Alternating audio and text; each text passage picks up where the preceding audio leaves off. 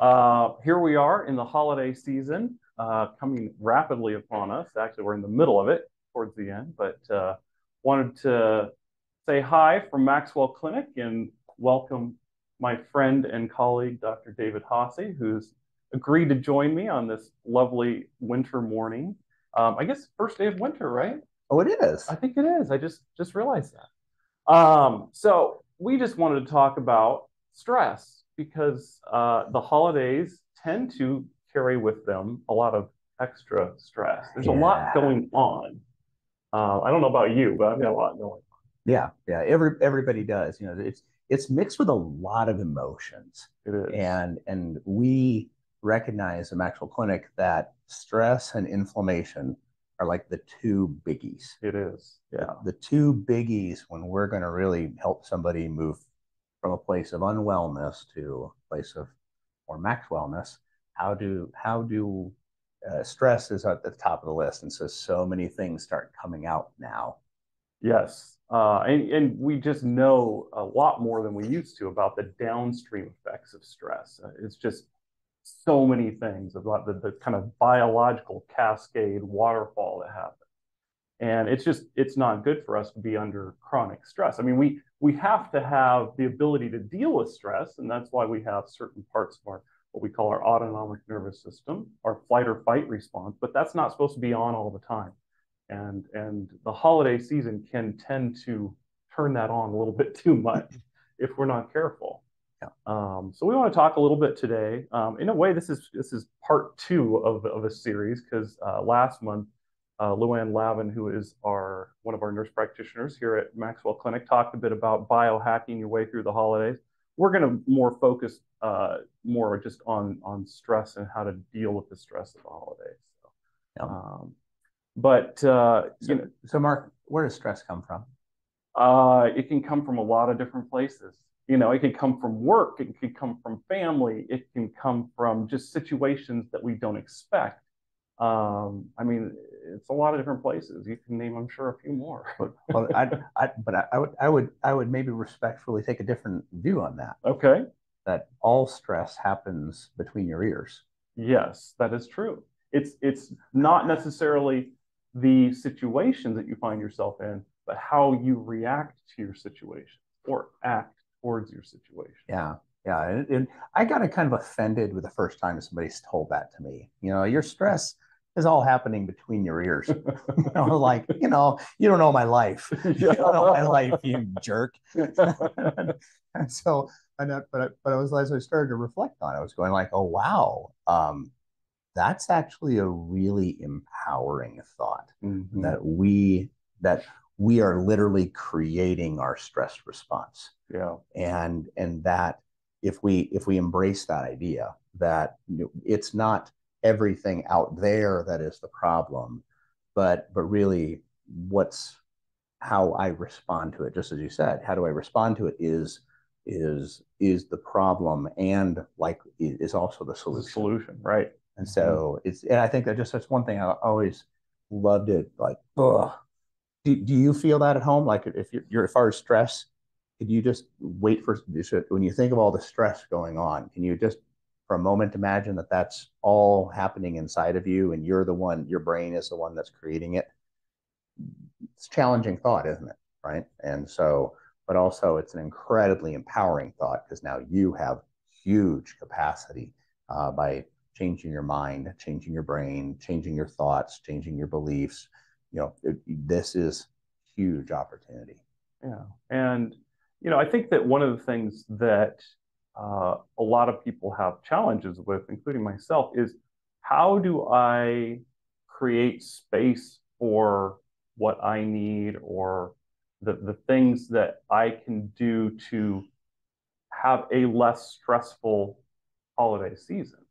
And there are some things, there are things that are out of our control, and there are things that are in our control during this time. And I think one of the things that, because we're being bombarded with so many things and invitations to this and that, like, okay, well, what do I need? What makes sense for me during this time? Knowing yourself, knowing your limits, because sometimes we can definitely overextend ourselves. Mm-hmm. Uh, And so just taking some time and planning ahead and say, okay, how do I want this holiday season to go? How would that look for you? Yeah, for me, I think that's a big thing for me. I can tend to say yes to too many things. Like just last night, I had something that came up that was a possibility to go to a concert, and I was feeling pretty run down yesterday, and I had to say no, even though that's something I enjoy, but it didn't make sense for last night. Hmm. And Mark's quite a musician, and so Right. this is an amazing time of the year for him. I mean, the music flows through his veins, and so this, I bet it right now, and because so much of the church music is amazing right now, right? Right. Yeah. So I mean, much. I very much enjoy that. And for me, that is a way for me to decrease my stress. Yeah. I'm involved in my church with music, and that has been a real de-stressor for me because that's how I can get rid of some of my stress. Because the only thing I can think about when I'm involved in music is that. I can't think Mm. about the myriad of things that are going on in the rest of my life in the holiday season and the busyness of all this. And so I think that's good, not just for me that's what works, but maybe for you it's doing something totally different. Like, I think creativity is super important and that we all are innately creative, but it's like, where does your creativity come out? And that can be a big de-stressor during this time. It's like maybe you like to paint or you like to do crafts. Crafts are great this time of year. And maybe making presents for people, that is a de-stressor for you. That's great.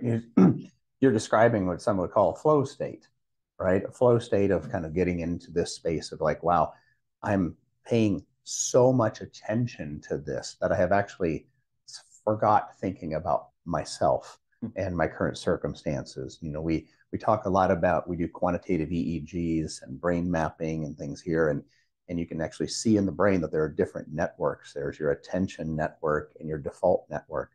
And your default network is really holding that sense of self, like who am I, what am I, how am I, and that's what I think gets conflicted in stress states, right? Where Mm-hmm. something isn't fitting for me, like wasting how I understand myself to be isn't fitting with how the world is right now and what's coming up around me. And I don't feel safe. I don't feel nurtured. I don't feel supported.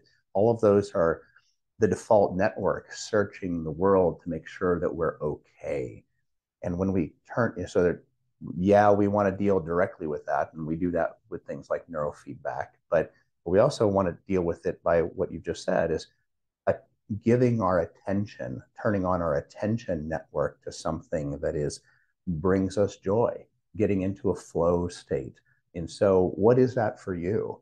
What is that thing that you lose time on? Because you're literally, by turning that intense attention on, you're giving this other part of your brain that is kind of the cognitive home of stress a break. And then when you stop doing that activity, then, oh, that cognitive home of stress can kind of come back online. But it's had a break. It's had some time off.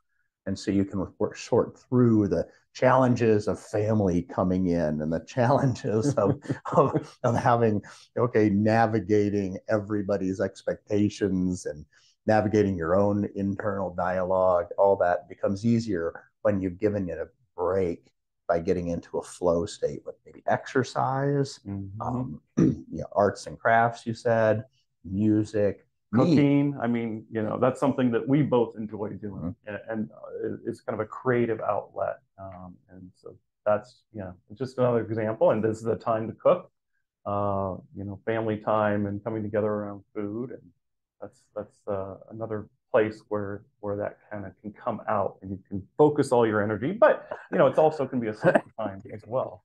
Can I tell you how cooking kind of bit my stress butt? Sure. So my mom, my sweet mom, 88 years old, and she found the recipe to my favorite cookies and sent me some from South Dakota. Hi, Mom, if you're listening, I love you.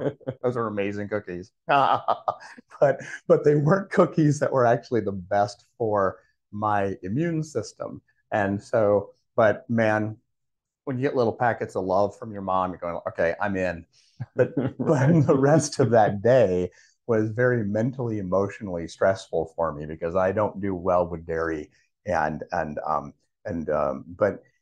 and I think so. It's always there's this compounding effect in the holidays because people are often bringing in a lot of extra sugar, or Right. eating things that often turn on your immune side of your stress system, Mm-hmm. and then that makes the mental emotional side even more challenged.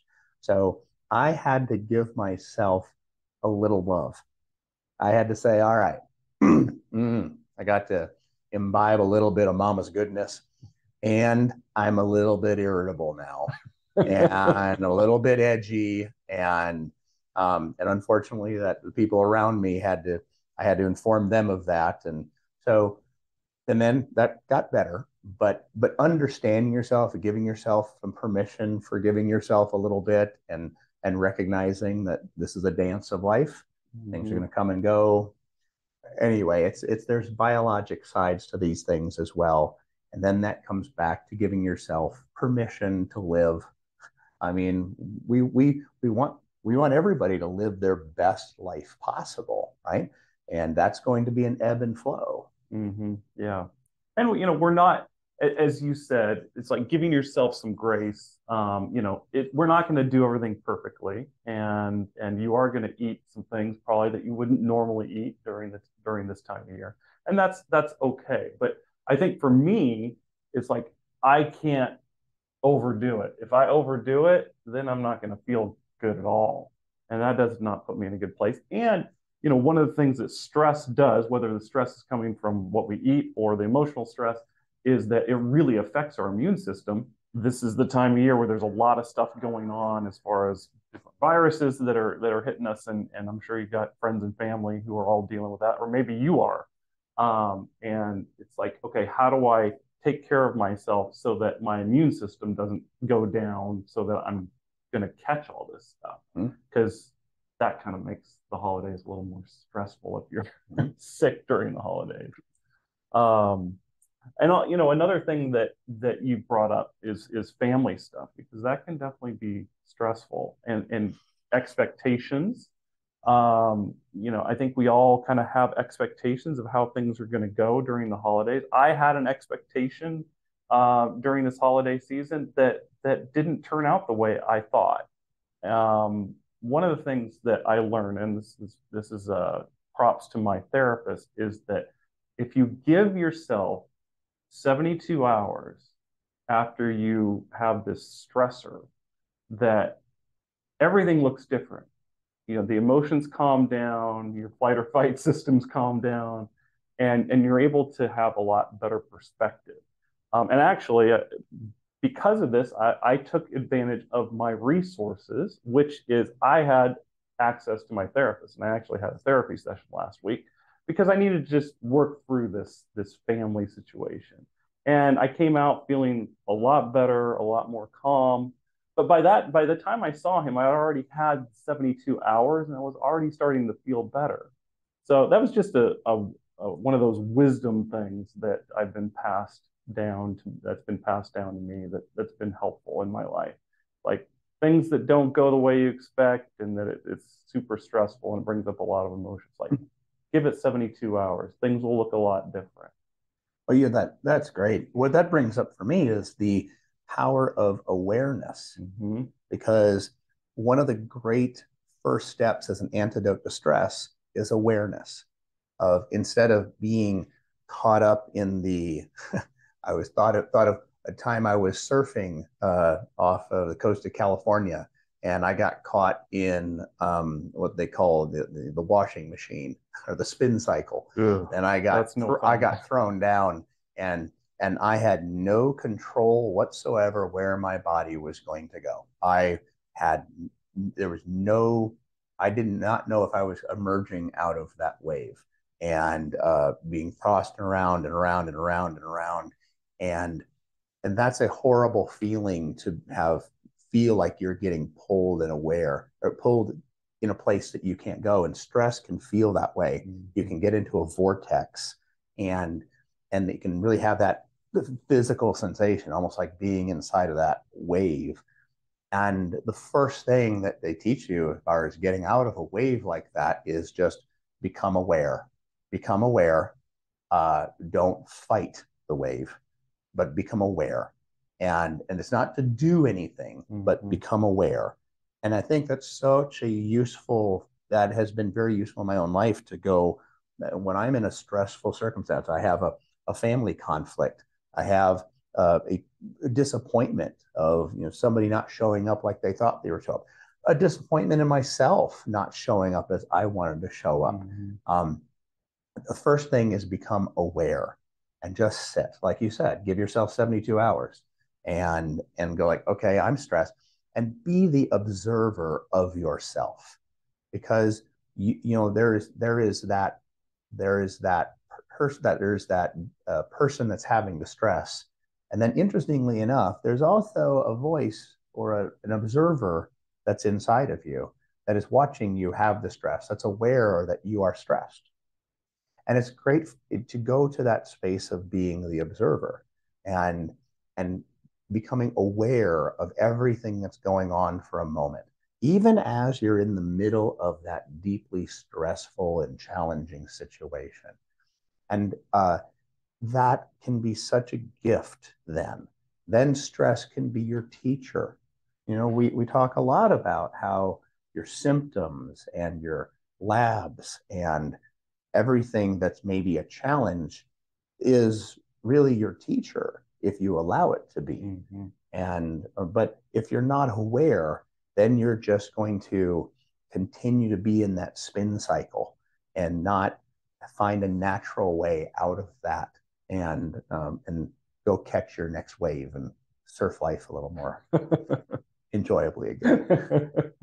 Yeah, I mean, I've definitely found that, and this has taken me a while to get to this place, but I guess that's the gift of age, is that when we find ourselves in these challenging situations, and I think that they tend to be exponentially happening at a rapid rate, I think, during the holidays, is that there is always something to learn on the other side of a challenging situation. And I think what I've found is that, kind of going to that observer state, is like, okay, here I am in an emotionally or whatever kind of stressful situation.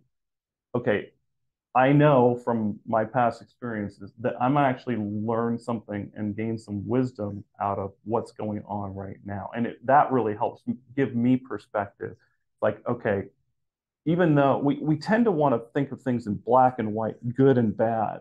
And it's like, okay, I may be thinking of this as a bad situation, but yet there's always this good on the other side. And so it changes my perspective as far as the current situation. It's like, okay, this is a learning opportunity for me, which is cool.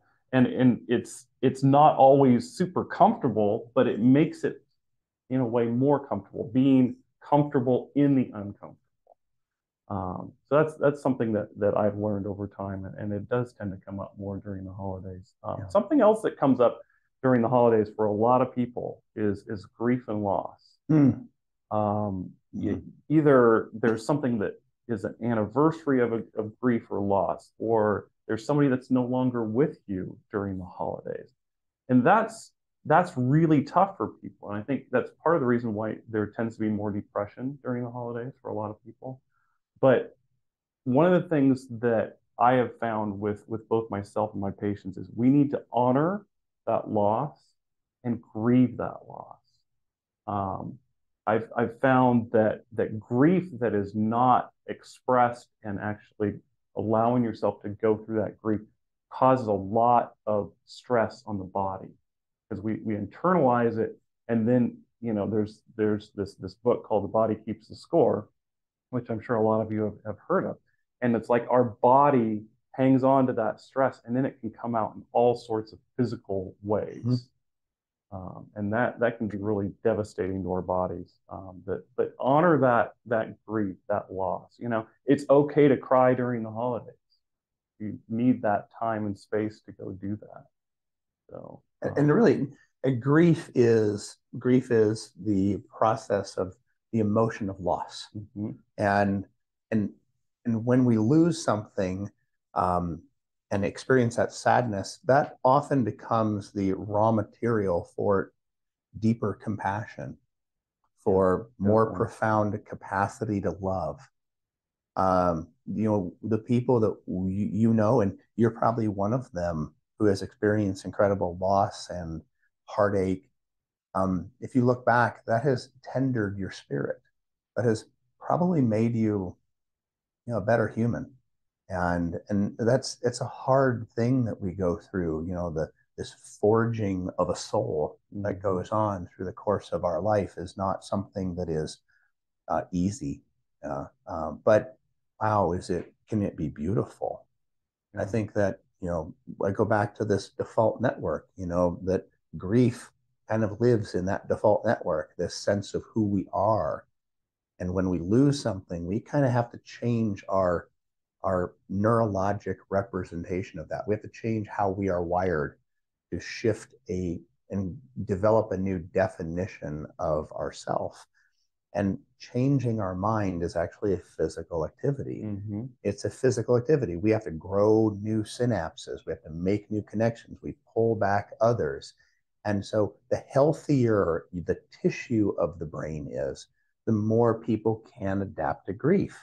I often wonder about this, that because we see some really vibrant, healthy bodies come through the clinic that are very old, and I've always been amazed how well they adapt to grief. Mm-hmm. So even Yeah. even if their relationship was profound and their loss from the outside is terrible, if they're biologically healthy, they're able to adapt better.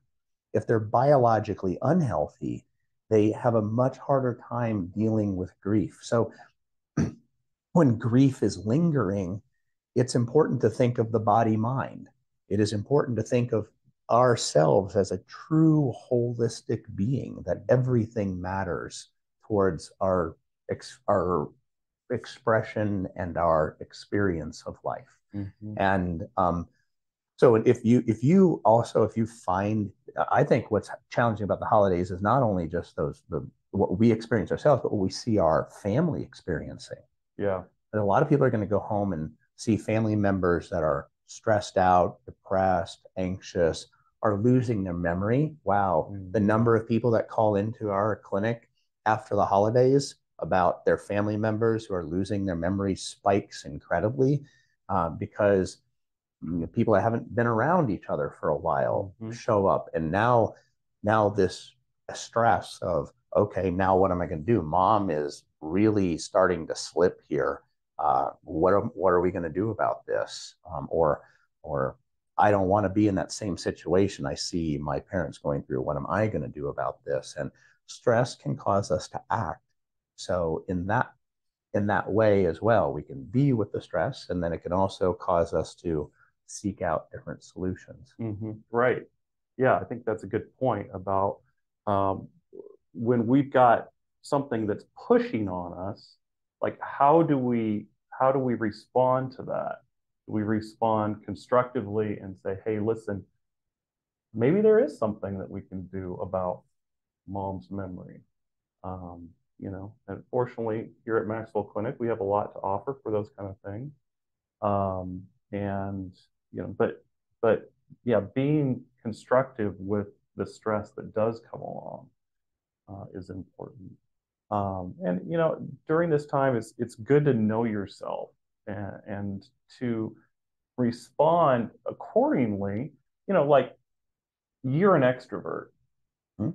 and so it's like so an extrovert. What do? They get their refill from being with people. So like for you, it's important that you don't isolate, and it's very natural for you to be with people. But an introvert, like they need their time to be alone at times during the holidays. I think for introverts, this time of year is probably more difficult because it's harder probably to be alone. You don't want to isolate, but sometimes you're being pulled and everything's all about social activities and stuff. And maybe if you know that you're an introvert and you need your alone time, that it's like, okay, I need to have a little break to give myself the recharge that I need and not go constantly and being, at parties all the time and stuff, because that'll wear you down. And when our bodies get worn down, there's all sorts of things that can go wrong. Yeah, I've found that, talking about chronic stress, I've had an interest, especially this year, in long COVID. And what I've noticed is there is this recurring theme with long COVID of people who are under massive amounts of stress, maybe not dealing with it very well for long periods of time before they got COVID. And then once they have COVID, they're much more likely to end up with long-term effects of COVID. And so, we burn our candles at both ends. It's hard on our adrenal glands. Our adrenal glands they are kind of like a gland that helps support us during stress, but they can only do so much when we're kind of pounding at them all the time and we're massively stressed out all the time. They wear out. And actually, that's something that was found in a study earlier this year, that patients with long COVID, their adrenal glands are just wiped out. Yeah. And when we say stress, isn't it interesting? I wonder how many definitions of stress are in people's minds right now as we say that, because the experience thereof is and I've noticed we've used stress many different ways, because stress is just in many ways the load upon our system. How much load, the load that is against our functioning, right? Sometimes we call it allostatic load, which literally means the always present adverse load on us. And so it's not just the mental emotional stuff, but like you said, when you have long time maybe sleep deprivation, you have maybe a poor nutritional status, maybe you have chronic infections, toxin buildup. All of those are part of your allostatic load. It's like your bucket fills up. And then along comes COVID, and you've had a pretty full bucket already. And then that COVID caused the bucket to runneth over. And then COVID kind of gets all the blame. That, it's all the COVID. But it was all this stuff leading up to it. And because if you really want to get people well, you have to go back to the bucket. Yeah, exactly. Back to the bucket. Let's dump the bucket. It creates biological trash. And when we have too much biological trash and our bodies just don't have the ability to clean that up, then we're in trouble. And we just want to live in a state where we're able to empty that trash and live a full life, live a whole life, and being mindful of the different parts of our life that can kind of get out of balance. Yeah. I don't know if there's a whole lot else we need to say.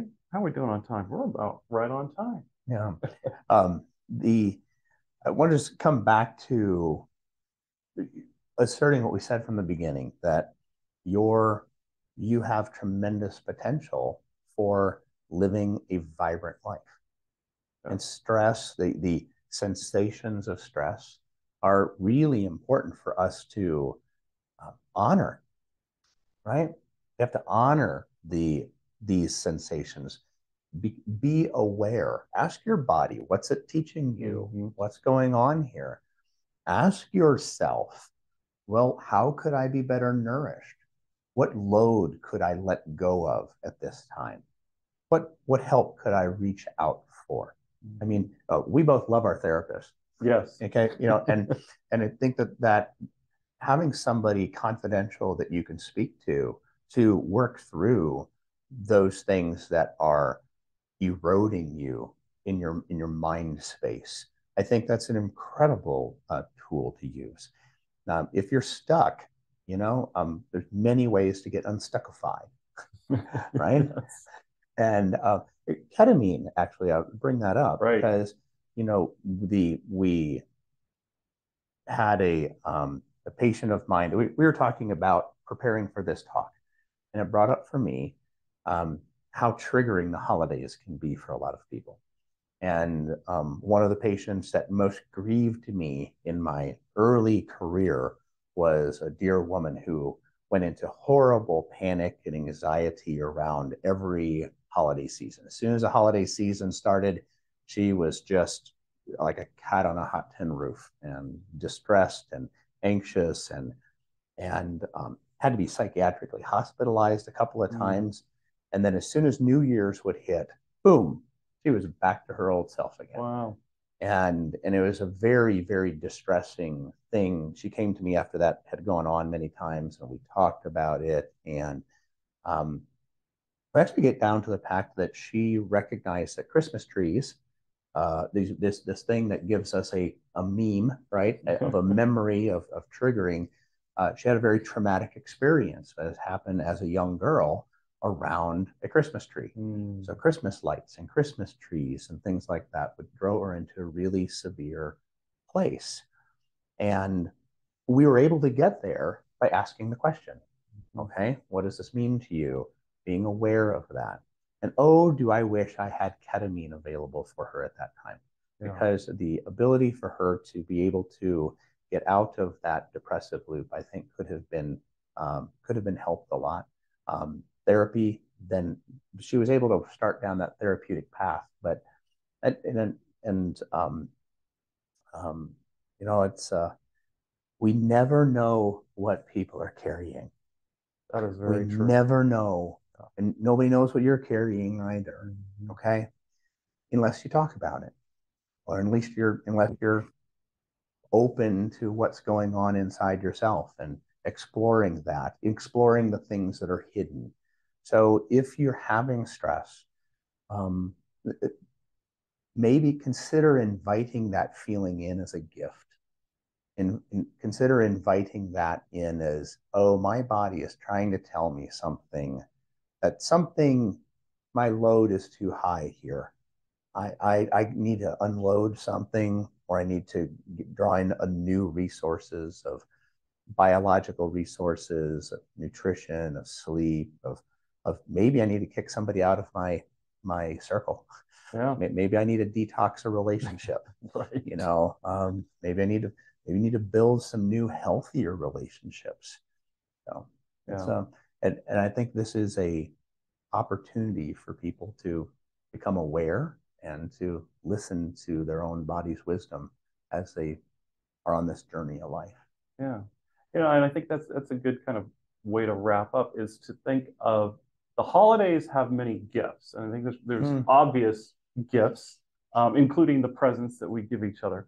But you know, the gifts of just the holiday season and being, you know, having friends and family around, and people like I've got a couple of friends that I get to go see out in California, which is where I grew up, that I haven't seen in a long time, that's a gift to me. But also that the stress is a gift, because in our awareness, we can learn things and actually grow as a result. And that's a gift.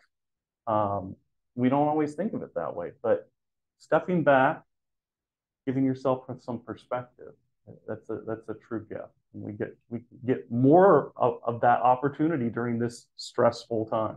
Yeah, awesome. Well, Dr. Lickey, Mark, thank you for your presence today. Yeah. Thank you for your presence as well. Exactly. And I think I give the gift of presence this holiday season to your friends and family. Probably the most important present that is ever given. Certainly the one I like to receive the most. Yeah. So. All right. Well, thanks for joining us, and happy holidays. Merry Christmas. Bye-bye.